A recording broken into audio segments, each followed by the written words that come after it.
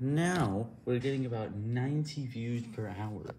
This is a step up from the 80 views per hour we were getting before, but at this rate, we're only going to get to about 150 by the time we reach the end of the month, as many other videos could have slowed down, and we'll only be getting a small amount of extra traffic, as the ones that are slowing down cannot balance the ones that are going up. And we haven't used all of our links yet. So, yeah.